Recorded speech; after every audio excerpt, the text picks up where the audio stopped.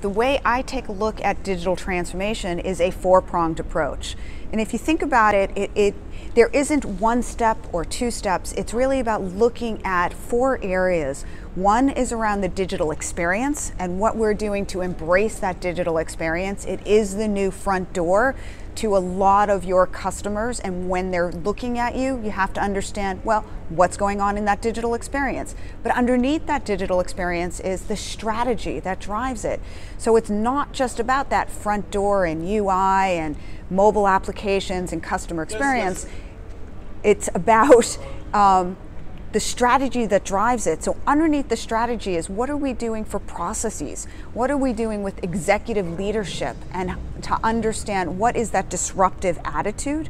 And so the strategy needs to be a solid foundation element to drive digital transformation as a whole.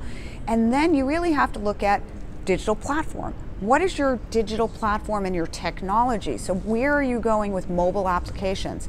What is your strategy towards shifting a lot of it to the cloud? Where are you taking your data strategy? Because a lot of your social applications, your website, even your internal and external third-party data, there's a lot of structured and unstructured data, but what are we doing to incorporate that as a strategic part of our innovation and strategy?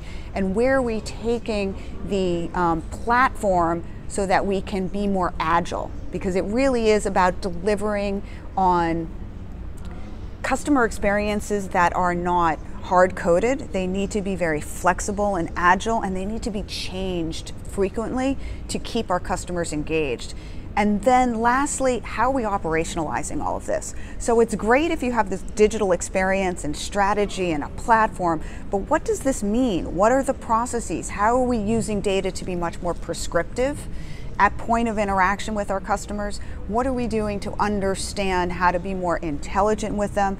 And then lastly, if we really talk about digital transformation, what are we doing to draw out all our manual processes to make it much more of an automated process, but less paper-driven also?